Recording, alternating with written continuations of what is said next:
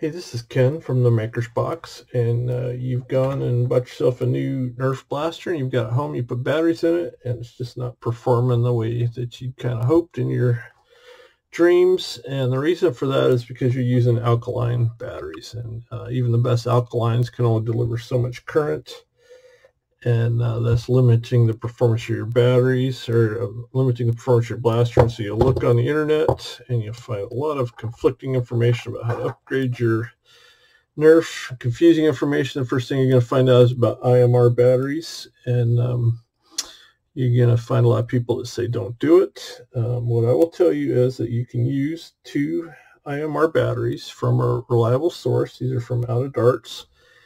And with your stock wiring and your stock motors, these are rated at 6.5 amps.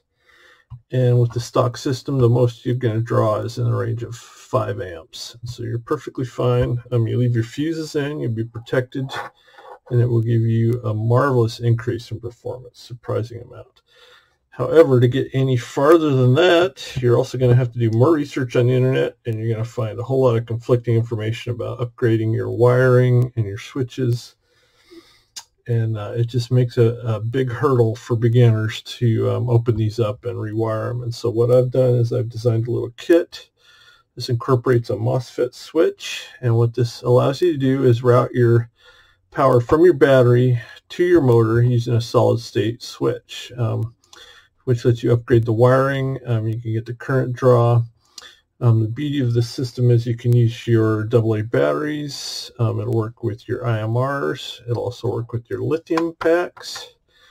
And additionally, it'll work with when you start putting your aftermarket motors in, which gives you a magnitude of increase in current draw. The motors are primarily driving the amount of current you're drawing, and aftermarket motors, you're going from 3.5 amps up to 30 amps, even all the way up to 60 amps, depending on the motors you're choosing.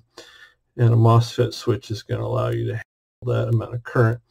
Additionally, it's going to let you upgrade your fuses as well. So the stock blaster has like a 1.6 amp fuse.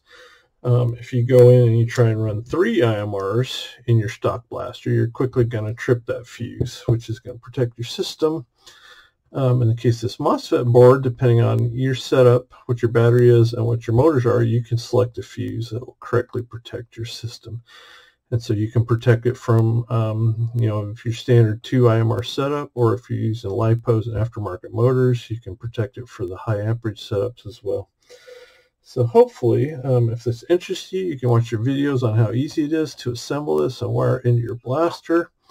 You can read a little bit more in my blog about the work I've done on testing these, seeing what the current draws are, and how these type of fuses react under load, and how they protect your blaster. So hopefully this is your gateway to modifying your blaster, and hopefully I made it a little bit easier for you. All right, thanks for watching. This was Ken.